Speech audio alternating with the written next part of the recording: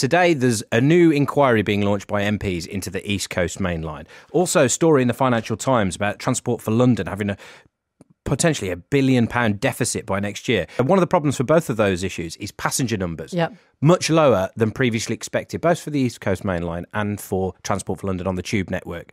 Not as many people getting public transport in those areas, and all these expectations of lots more passengers getting on the train.